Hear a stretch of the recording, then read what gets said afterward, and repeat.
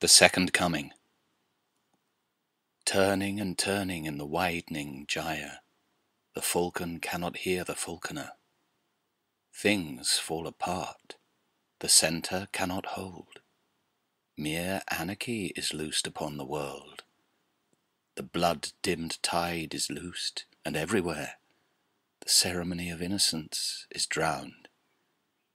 The best lack all conviction, while the worst are full of passionate intensity. Surely some revelation is at hand.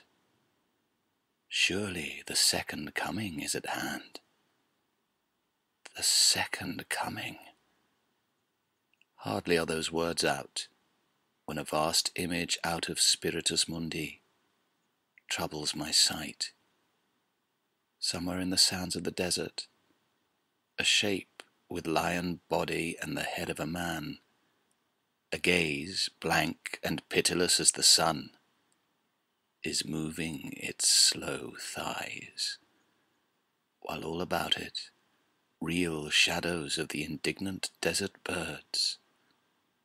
The darkness drops again, but now I know that 20 centuries of stony sleep were vexed to nightmare by a rocking cradle. And what rough beast, its hour come round at last, slouches towards Bethlehem to be born?